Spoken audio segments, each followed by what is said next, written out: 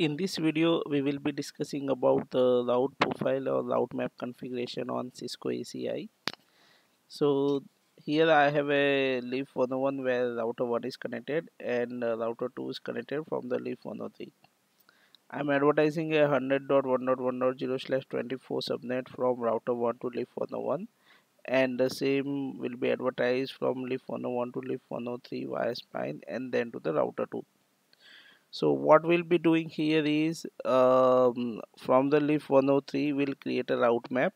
Okay, we'll match the prefix of 100.1.1.0/24 and we'll set a community and we'll configure the export route map towards the router 2. So the route which is advertising from leaf 103 to router 2, it will have a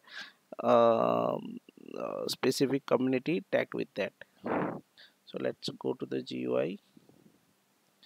So what you will have to do, you have to go to the tenant, external router network, and the match rule for match creating the prefix lists. So I'll give the prefix list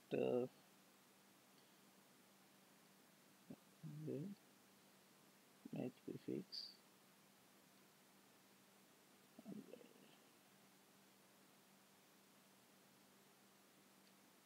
So you can give any name.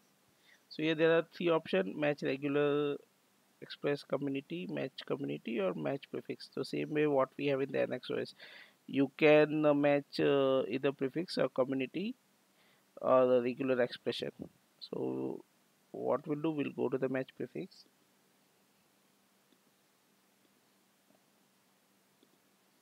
I'll give the subnet 100.1. Now here you can see we have an option of aggregate. Okay, so if you select the aggregate, that means it will be in the range of this subnet till 32. So like in the NXOS prefix list, you have /24 less than 32. But if you do not select the aggregate, then it will match only that specific prefixes. So we'll update and submit. Now what we'll do, we'll have to set the rule. So right click, create set rule. Okay.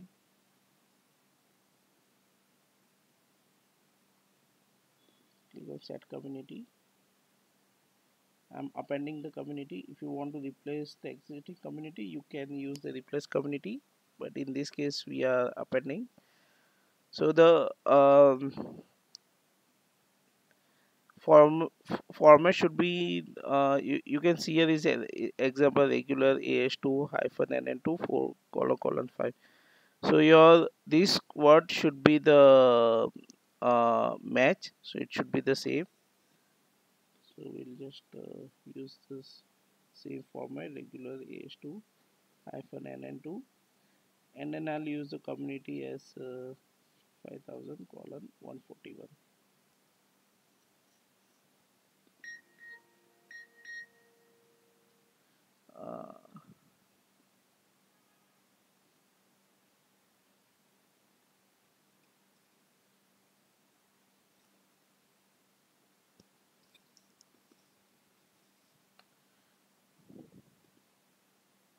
Okay, so our community is set. Now you need to go to the L3 out. So this is the L3 out I have, which is towards the router 2. I'll go to the route map, right click, create route map or profile. There is a two option like a default export or default import, but I'll give the name towards R2 and type match prefix and routing policy. I'll go to the context.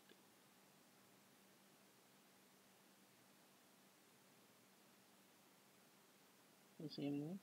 Here there is a two action, deny or permit. So by default is a permit, but if you want to deny, if you don't want to advertise that specific prefix, you can use the deny action. So similar like the deny we have in the NXOS route map. So I want to advertise this specific subnet, so I'll use a permit and I'll the match rule this, and I'll set this community. So here your route map is configured. Now what is the next step is you have to call this route map into the EPG. So either this external EPG configured.